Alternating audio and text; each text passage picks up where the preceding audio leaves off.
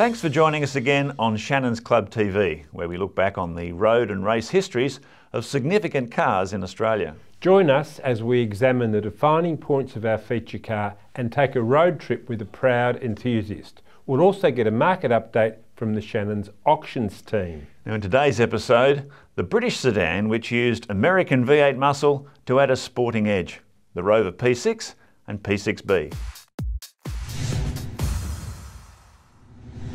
There is a case to be made that the Rover P6 2000 of 1963 was the last truly great new British car.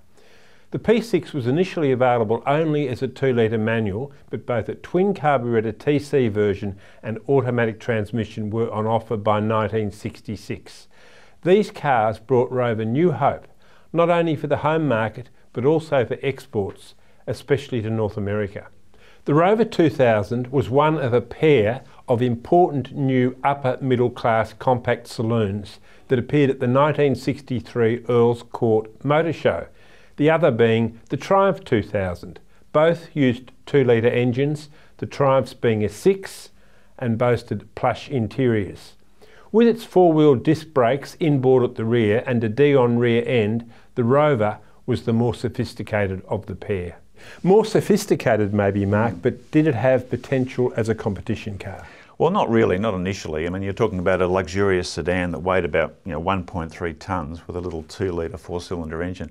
Having said that, we did see the twin carburettor models in action in UK rallying and indeed the 1968 London to Sydney rally. But for circuit racing, it needed something more under the bonnet, which it got, of course, and I'll get to a bit later. While the elegant but slow P5 3-litre launched in 1958 exuded Rover brand values epitomised in the 1949 Auntie P4 Rover, the P6 was aimed at younger clients with perhaps a deeper interest in driving dynamics and technology. Unfortunately, the P6 was also rather leisurely, even though it could be wound out to 105 miles per hour. The twin carb TC went harder, but more urge again was needed for both the P5 and the P6. In 1963, Managing Director William Martin Hurst visited Mercury Marine in Wisconsin seeking marine engines. There he spotted a compact 3.5-litre ex-Buick V8. Once he was sure it could be squeezed into both Rovers, he bought the rights to it. Rover engineers, under supervision from Buick ex-chief engineer Joe Turley, reworked the V8 for superior top-end performance. Unfortunately, the P6B was automatic only until 1971, when the 3500S was introduced, a year after the launch of the facelifted Mark II. It had taken almost 8 years for the brilliant P6 to achieve its real potential as one of the best sports sedans in the world and arguably the last truly great British car. Mark, did planting a light aluminium V8 in the P6 attract the attention of any race teams? Well, it sure did, and it was none other than British Leyland's own competition department.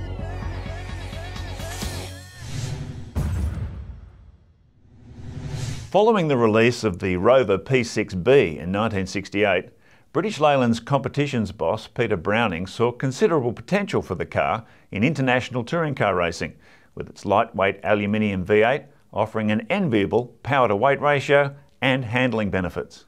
Under the liberal Group 2 rules, Browning's team turned a stripped-out P6B into a formidable British contender, with a 4.3-litre engine fed by 4 Weber carburettors, uprated suspension and brakes, and large mudguard flares to cover enormous wheels and tyres.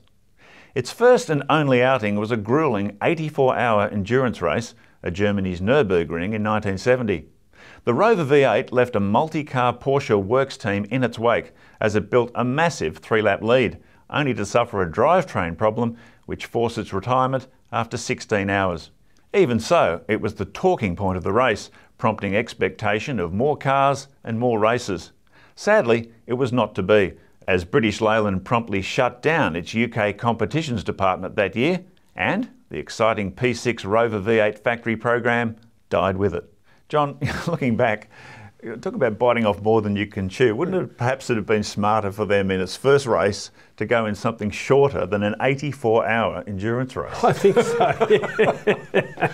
That was extraordinary. Do you think it'll hold up for 84 hours? Well, it actually retired after 16 hours, so it would have been like a 6-hour or 12-hour race. It would have walked off into the distance and changed history. It could well have changed history.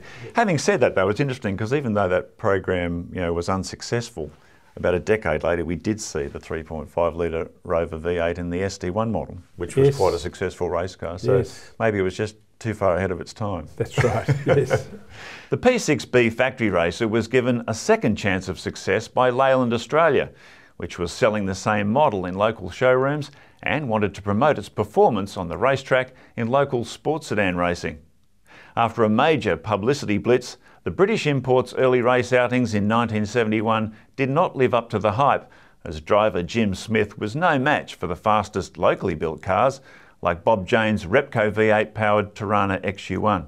In response, the Rover underwent some drastic surgery, with a mid-mounted 5-litre Repco Holden V8, open-wheeler-style suspension, and major weight loss. However, despite the huge modifications and some new sponsorship from tobacco giant RJ Reynolds, the British car was still no threat to the country's top sports sedans, and in 1974, Smith gave up on the project. Even so, one can't help wonder what might have been had British Leyland explored the clearly untapped potential of the Rover P6B in international touring car racing. Don't forget, you can join the conversation on the Shannons Club forums with a host of interesting topics.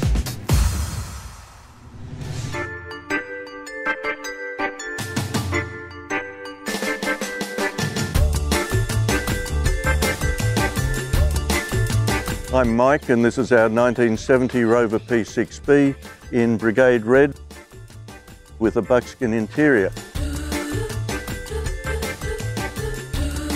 Electronic ignition and electric fuel pump. It's been repainted twice. It has four-wheel disc brakes, of course, a Didion rear suspension, which gives you the advantage of an independent rear end but keeps the wheels parallel at the same time. There's a spare wheel mount on the boot lid. It was introduced in England for continental touring. It gives you a lot more space in the boot and it looks quite interesting when mounted. It's got a 3-speed Borg-Warner automatic transmission because when they were first released they didn't have a manual that would handle the torque of the V8.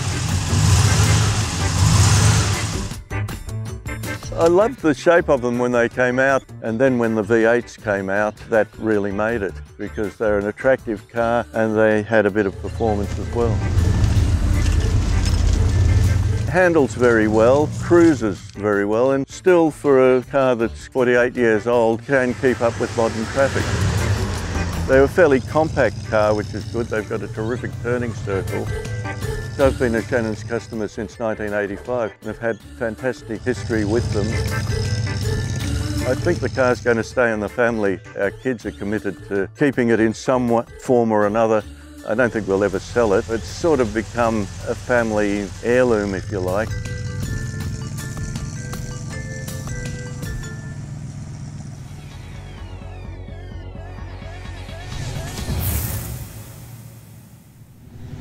Well, Shannons National Auctions Manager Chris Borabon's dropped by to bring us right up to speed on the Rover P6. Welcome back. Hey Mark, how are you? Yeah, John. Welcome, Chris.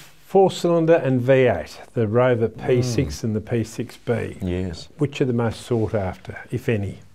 The V8, I think, model is really probably the one that the enthusiasts are looking for. And again, you know, we had the 3500S variant with the manual gearbox, so again, that's probably the rarer one to find today.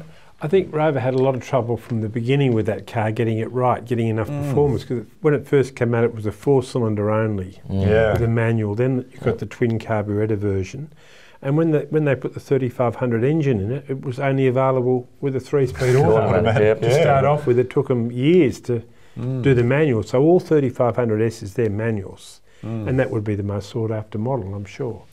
And quite rare to find today. I mean, we really do not see any of them come through. For the rare P6Bs we've had come through the auction, predominantly have been the autos. Yes. So 3500S, if you can find it, maybe that's probably one to hold on to. Quite an interesting car from a technical viewpoint, you know, with the Dion rear end and that really unusual bell crank front suspension, because at one stage they were designing it, I think, for a gas turbine engine, and they wanted this huge engine bay. So, and the bolt-on panels, like a Citroën DS. Yeah, four-wheel disc brakes. So yes. yeah, there's a lot of good things about the engineering of that car. Look, I think probably the sound out of those Rover engines is probably one of the best things. You know, it's you know, they look quite smart, compact British saloon, lovely styled steel wheels on them as well. Yep. Probably not the ideal family classic, because you've got to get your family in. Yes. They're very small. cramped interior. It was quite it felt like a smaller cockpit compared to the previous P5 model. You know, and I think it was always going to be a hard one to follow on from the P5. You know, because they were quite a pretty car in a coupe, especially. Is the P5B, the coupe, is that a bit collectible now? Absolutely, I think the P5B really is probably the favourite car. Is that right? So that's more desirable That's than right, the P6, yeah. Okay. Yeah. So it's got a stronger following. And, That's very interesting. Yeah. So some wanted a P6 or a P6B. What's the spare parts situation in Australia like? And the club scene, I know Rover has a very dedicated it does, group of followers, and I think, you know, we find that most of those cars do change hands, you know, privately or within the club circles. So do you ever see them over the blocks at Shannons? We have had them over the years. Yeah, they have come through, but probably not as often as you know, we would tend to see some other models. Okay.